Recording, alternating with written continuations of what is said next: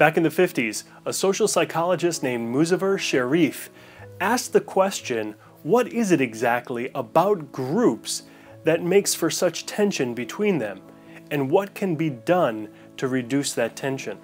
Well, Sherif and his colleagues decided to take this question outside of the lab and into the real world. Well, not really the real world, it was kind of an artificial situation, but they were able to create this artificial situation using pre-adolescent boys.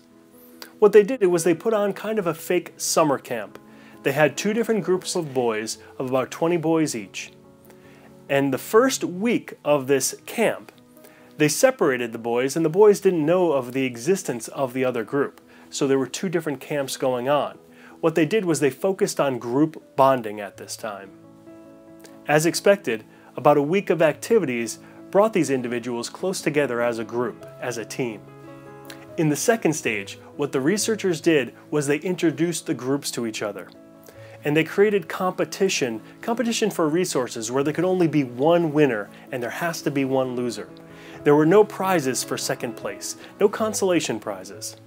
As expected, this kind of competition created a lot of tension between the two groups.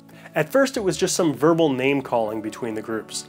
And then it proceeded to vandalism and theft and even physical violence, to the point where the researchers had to physically separate the boys. Now comes stage 3.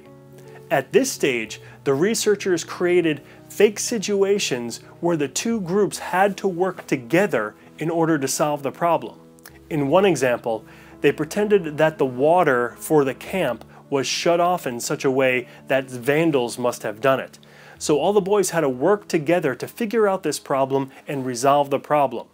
There were many such similar team-building activities between both groups. And at the end of the third stage, what they found was that the boys liked each other much more because of these team-building activities. At first, there was very strong in-group bias, where the team members just associated with other team members. But after these team-building events, where the groups actually got together to solve a common problem, they found out that they really liked each other a lot more than before. This whole experiment was a confirmation of Sherif's realistic conflict theory, which states that when there's competition for resources, negative feelings will arise. Now, over 50 years have passed since this first experiment.